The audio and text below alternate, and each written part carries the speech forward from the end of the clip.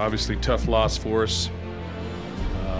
Feel very badly for our coaches, our players, their families, and you know, the fans. Obviously when you have a loss like this, it affects a lot of different people. So you go in a lot of different directions, I think, as you think about things, you know, since then. But when you analyze the football game, you have to look at it and say we had some missed opportunities, too many missed opportunities on the offensive end, on the defensive end, and in special teams as well. You have to take advantage of those opportunities to win. Felt like we had an opportunity to win the football game, and you know, we came away empty.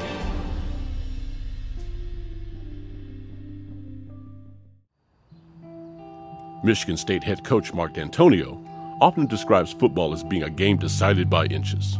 The Spartans have lost 4 Big Ten games this season by a combined total of 10 points.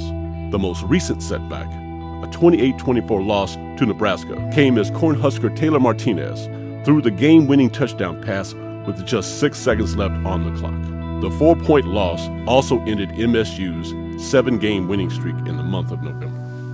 I don't think we can ignore the elephant in the room, I guess is what you'd say, but you know, our game's been extremely close this year. You know, we've won 3 close games, and then we lost the 4. And when you lose those 4 games, you're constantly looking at things that you could have done or we could have done collectively as a group to succeed in those areas. And in every single game, it's a little bit something different here, something different there, and that's the way football is. But you've got to make the plays at the end of the game. You've got to have a good plan for it. Maybe our plan needs to be better. You've got to execute, there's no question. Our execution needs to be better.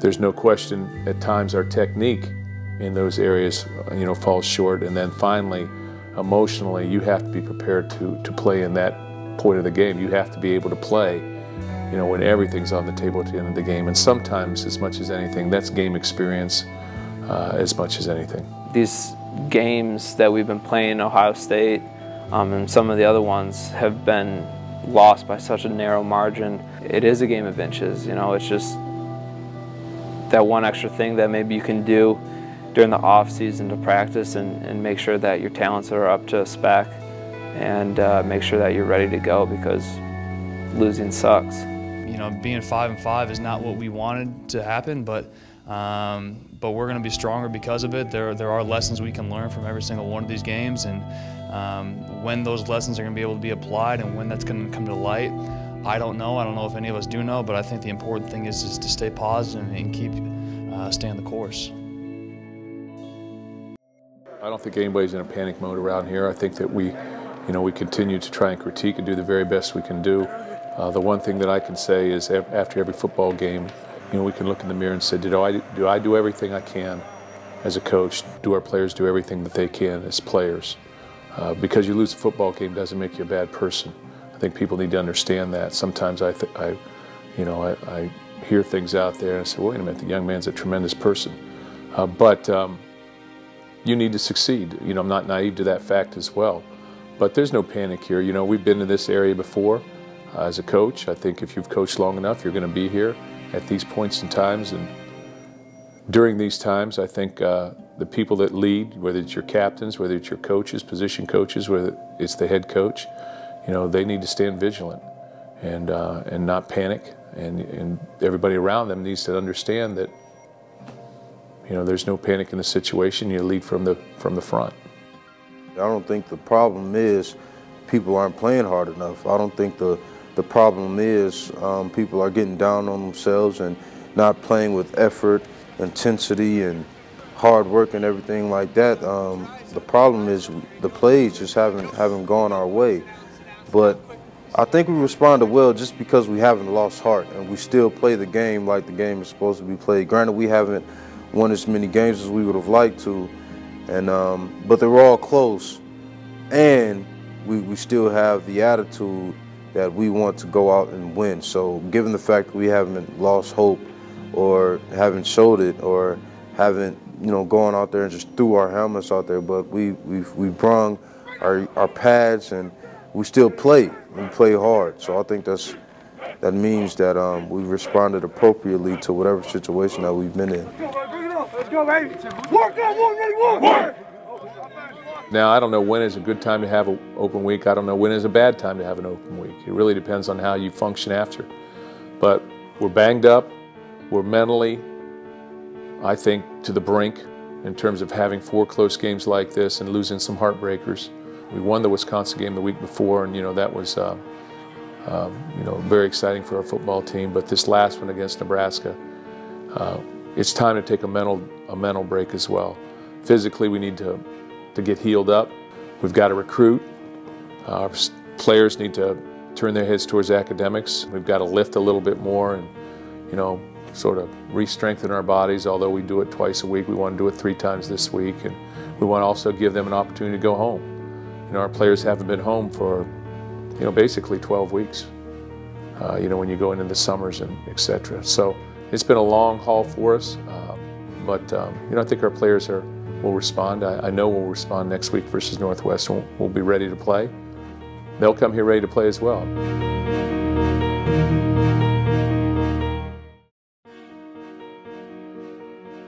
This season, the 5-5 Spartans have seen 7 of their 10 games decided in either the fourth quarter or overtime. As Michigan State enters its bye week, the players and coaches alike will have plenty of time to reflect on the inches won and lost over the first 10 games. There are definitely lessons to be learned from all of those close losses. It's not only about winning football games. All that's great, and it's very easy to stay up and stay alive and heap the praise when we're winning 11 games for 2 years in a row. That's the easy part. It's the down times, the times when you got to pick yourself up. Those are the times, I think, when you grow internally as a team, when everybody has to depend on each other. And there are a lot of football teams, whether it's high school or college, that go through these situations and come out the other end. And that's what we have to do. We have to look forward and push forward and fall forward. Well, the biggest thing is you have to respond, and you have to, let it sink in, think about it, but then you just have to let it go and move on.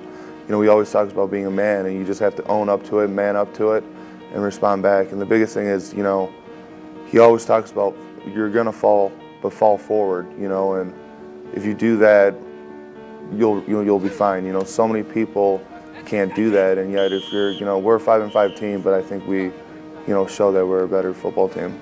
Coach D, it's right when we get here, he instills to be a good person, and when we're being good people and we can do, we're trying to be the best that we can. That's just how it keeps going. Coach D talks about going through this. And it's only going to make us closer, and the relationships with each other is what kept the strive and the want to win, because it's for each other. The whole scenario, and ask yourself, is glass half empty or is it half full? And while we didn't win against Nebraska or Michigan or Iowa, those 3 games, even the Ohio State game, you can point to areas in those games where you could say, if this would have happened, if this would have went this way, however you want to create it, you win the football game. And those are the things you have to look at. Do we have a chance to win the game? Is it us or is it them? Maybe a little combination of both, but you can certainly say we've got an opportunity to win the game, and it really hurts after that football game. And in every one of those experiences, I came away sitting here on Sunday saying, should have won the game. Had an opportunity to win the game. If this happens, if this is played out here, if we call this, if we make a decision here. But as usual, hindsight's 20/20, and you have to be able to react. And these decisions and these reactions are taking place in seconds, in real time, not TV time, not being replayed, but in real time. And it's not as easy as it seems sometimes. Yeah, I think it's a great learning lesson, both in life and in football or athletics. Everything's not going to go your way. Everything's not going to pan out perfectly and smoothly. It's not going to be handed to you on a silver platter. I mean, you got to work for what you get, and I think that the guys understand that. I think that we understand that we didn't have back-to-back 11-win seasons by chance, and that you got to put in what you want to get out. I think the team has dealt with the adversity pretty good. I think other teams probably would have broken up and started blaming each other, but we're the Spartans and we don't do that. That's not like us to do that, and I think it's just great how we're still pushing each other and working hard in practice, and just taking everything as a learning experience, and I think this is good that we experienced this. So. It's a huge experience for us. You know, when you look at our football team, you know, I've got the feeling like when Notre Dame came in here after they won, they felt it was a huge accomplishment. I got the same feeling when Ohio State won, the same feeling when Iowa won here. And, you know, it's tough to lose at home. But you start to understand that that we're one of those football teams coming into this season that people said, hey, we got to beat Michigan State, and we got to really play well to beat them. So you want to take something away from this, that would be one thing, but on the other side of the spectrum, you've got to say, hey, we've got to play better, and we've got to be able to do this or do that or coach this or coach that or make a decision here or there to affect the outcome of the game in our favor. It's not easy. It's not always as easy as it seems. It's tough, but you know, that's where we're at. You know, this game comes down to the end, and it's inches. So we've got to find the inches. Max Bullen made a great point. You know, we got to have that mentality that we won't be denied. We know how hard we work. I know how hard these guys work. You know, being injured, being on the sideline, you know, watching them go through the grind, you know, and seeing, you know, us coming through those, you know, those nail-biting losses. You know, we just gotta, like I said, stay optimistic. You know, we gotta remain positive to know that, you know, good things will come. And you know, a lot of teams, you know, face adversity. It all depends on how we're able to respond. And I feel, you know, next year we're gonna have a great team. You know, our guys are gonna, you know, they're gonna remain, know how this feels to, you know, struggle. But you know, you're gonna win some, you're gonna lose some. So we gotta be able to take a step forward. Well, the young guys, a lot of young guys are playing, you know, on offense. You look at, you know, AB, you know, wide receiver, and, you know, they've never experienced, you know, going to, you know, the championship last year, you know, having great seasons, but they know what it takes to win now. You know, they've been part of games that we've lost, close games, and they know that you have to get, you know, dig deep down. And I think that's going to help them in years to come, next season, when they have those close games. They know how to finish, and I think that's just going to help them out. A lot of the situations have been uncomfortable. I still wouldn't take them back, and I wouldn't change it for anything. So to a younger guy that's going through something similar, young in their career, I would tell them to roll with the punches, not to give up and really recognize the good that can come out of a bad situation. And just knowing that any kind of struggle you have in football and school and life in general, it's a huge opportunity to make you better as a person. So instead of running from the problem, instead of sulking from the problem, look at the problem, face it, and as a matter of fact, be glad that you have an opportunity for your character to be shapen, and just go with it and see what happens in the end. Well, the biggest thing is, I think, you know, Coach Dantonio and with Coach Manny, you know, we're built to be tough, physical people. You know, that's what Michigan State is known for, is physical. And the biggest thing is mental toughness, you know, and we pride ourselves on that. And when, you know, when stuff goes down and it's not going our way, you know, we're so strong and we're able to respond. And, you know, that's what you have to do. You know, it's so easy when you're winning, having, you know, so many friends and, you know, being so close, but it truly affects your character when things aren't going your way and you're still that close as a team. You've got to take the wins to be able to move on, but you also have to be able to take the losses and move on as well. And that's a credit to our coaches and to our players, and enabling each other to get up every single week. But that's just the name of the game. If you start feeling sorry for yourself and pitying yourself, you're only going to go backwards. So the direction of this program will always be to move forward. Following the week off from competition, the Spartans still have a lot to play for over the final 2 regular season games. Michigan State needs just one more victory to extend its school record by becoming bowl eligible for a 6th consecutive season. The Spartans will face Northwestern in the home finale on November 17th, then conclude the regular season on the road November 24th against Minnesota.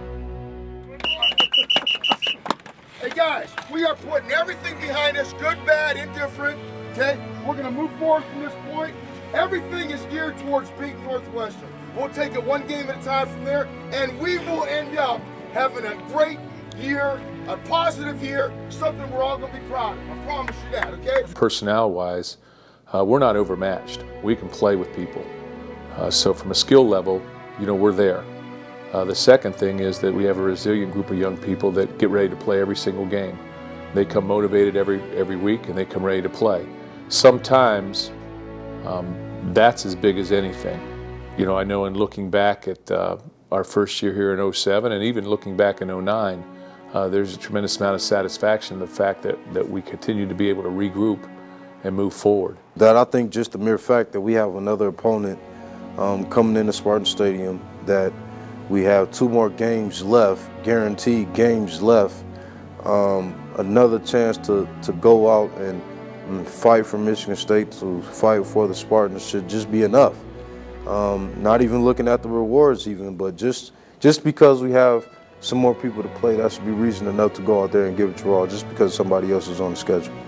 Right now as a team, we realize that what we have ahead of us is really a 2-game season, and we realize that the work's not done, and you don't evaluate a season after 10 games, you evaluate it after 12. So it's our job coming up next Saturday against Northwestern. It's senior day, so we want to send our seniors out on a high note going out of that stadium. All the work they've put in, all the things they've helped us with along the way.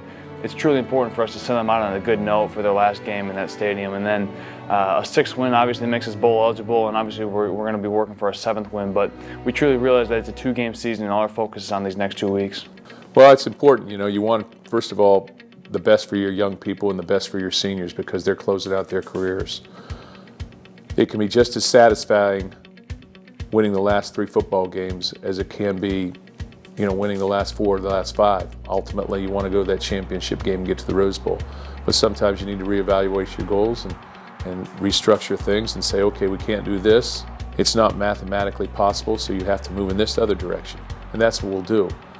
It's important for our program to go to 6 straight bowls from a standpoint of recruiting, from the standpoint of working with their players. We only have 9 seniors on our whole team. So, you know, our entire football team will be working, getting ready for the next year during that bowl practice as well. I think it's very important to the team and definitely to the seniors. You know, this is our last go around, and we want to end on a high note. Last year we saw how much fun it was at the Outback Bowl, and so we definitely want to stay strong. We want to keep moving forward and end this season on a good note. We want to go to a bowl game, you know, and I think we will. And you know, the last 2 seasons, you look at our record, we've never lost at Spartan Stadium. You look at this season, you know, we've had a few losses at home, and you know, this is our last time in Spartan Stadium for me as a senior. And I think a lot of guys on the team want to send me and my fellow seniors out with a win. So when you look at our players, you see a lot of guys that have endured. They've endured the '09 season. They've had a lot of upside, you know, the '08 season. Competing for a championship the last game of the year, '08, '10, and '11. So they've helped really build the foundation, much like our last year's seniors. We've got a great recruiting class in place with some outstanding guys who've committed to come here. It's a smaller class because of the nature of our setup here right now with only 9 seniors, but very, very good football players, and you know, we don't lose many players. So I know that we may have a couple guys that, you know, may test the waters a little bit, but to go out early. But I think if guys stay and make that commitment to being here, you know, we can have an excellent football team. No position group has dealt with more adversity than the offensive line, which has been decimated by injuries this season. 2 days prior to the Week 3 game against Notre Dame, senior offensive tackle Fo Vanoti suffered a season-ending knee injury. The good news is that as a result of the injury, Fo has elected to take a medical red shirt and return for the 2013 season. He and his returning teammates look forward to taking care of some unfinished business next fall. When I first got injured, you know, I knew, I was like, you know, what are my options here? And I think about it, you know, I remember when I first got here telling myself, okay, only 2 years here, 2 more years here. And, you know, because, you know, dealing with being so far from my family. But, you know, when the, you know, opportunity presented itself, you know, in my heart, you know, I was thinking, man, that's another year away from home. But, you know, I continue to pray about it. You know, talk to it with my girlfriend as well as her family, as well as my mom and, you know, my entire family. Just, you know, laying out the options.